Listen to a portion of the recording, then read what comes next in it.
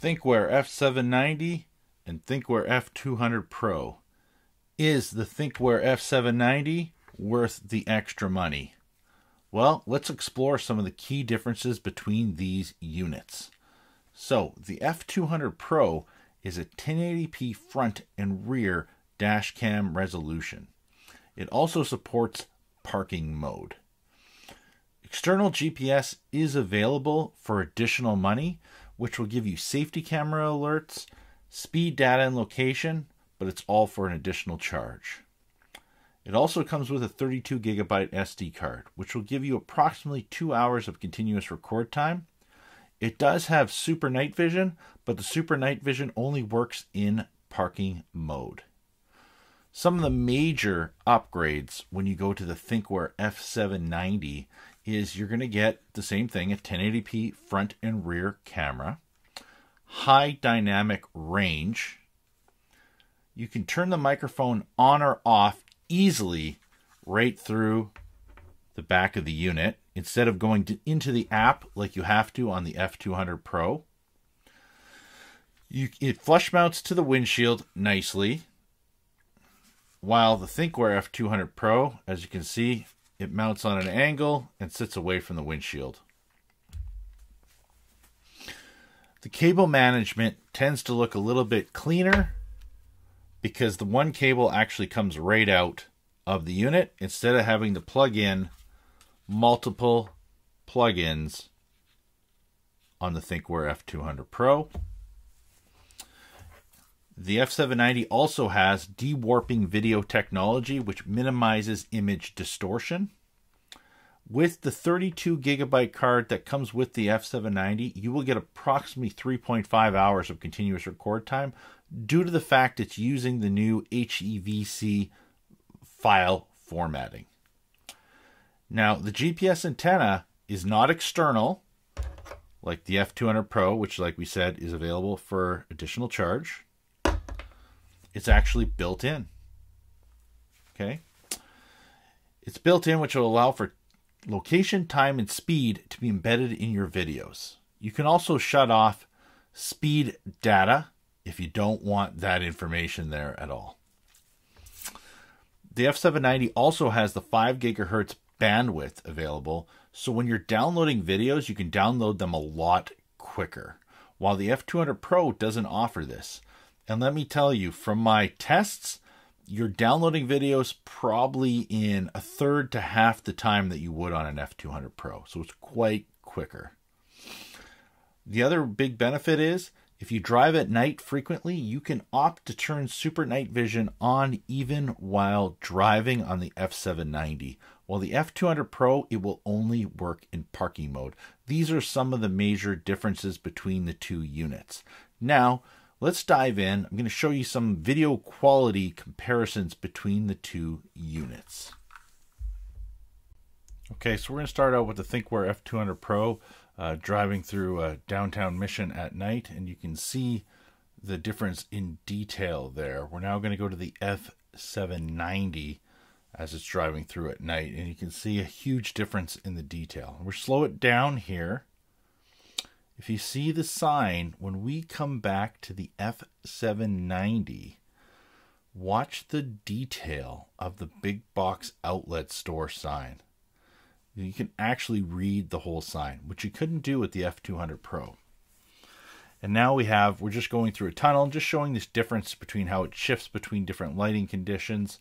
And the F200 Pro and F790 do very well at this. And that's a big test of the HDR and the high dynamic range with the F790. And here's just us driving through Vancouver with the F790, just showing you, how accurate it is, trying to give you a little bit of the dewarping video technology, showing how the buildings are a little bit less stretched than a lot of the predecessors that they had.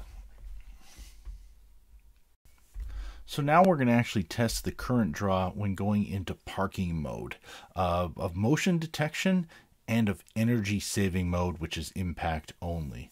So we're going to start here with the Thinkware F200 Pro, which, as you can see, when we go into motion detection, it is drawing about 190 to 200 milliamps of current draw. Now, when we go to energy saving mode, which is impact only, we're drawing about 130 milliamps of total current draw in parking mode. When we go to the Thinkware F790, we're drawing a little bit more than the other one, but not much. But it's 220 to 230 milliamps of current draw. Now, this is the big change. Is energy saving mode, which is impact only, is 14 milliamps. It's 9 times more efficient than the F200 Pro. Now, one of the benefits of the Thinkware F200 Pro and the Thinkware F790 is this little add-on box. It's a multiplexer box. Now, you might be thinking, what's that for? Well, guess what? You can now have not one front camera and one rear camera. You can have a total of 5 cameras with this box. So I even did one client's vehicle in a Honda Accord. He has 2 interior cameras, 1 firing out the rear, 1 monitoring his trunk, 1 monitoring out the front. I have another client in the States that actually did 2 side cameras on the side of his vehicle, plus has a front viewing and rear viewing camera. So you do have quite a few options when you are looking to add one of these on. This is an additional charge, an additional accessory. However, there is different ones. There's even exterior cameras that are available. There's lots of different options. But just one of the little fun things of something you can do with either one of these 2 units. So now that we've seen the multiplexer and how that works, now let's go into the cons of the F790. So one of the cons on the F790 is the thickness of the rear cable.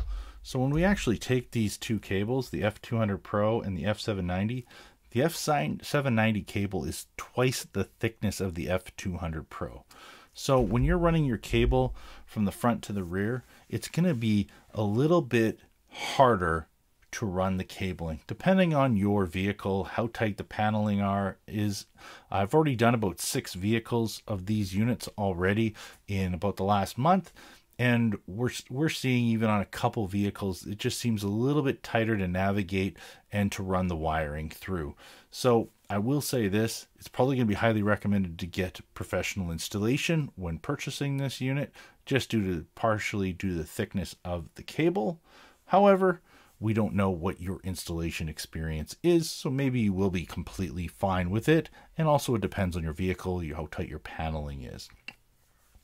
One of the other cons is how tight the mount is. So right here, it's a positive and a con. So, you have to, it's on here and it's very hard to take off the mount.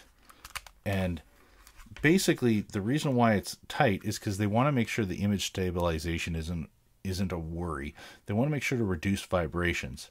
However, if you're somebody who likes taking your dash camera off, let's say every night, and bringing it in because you're worried about it gets stolen, which honestly, I've only ever had one customer ever that had that, and they left their door unlocked and they were in a really sketchy area.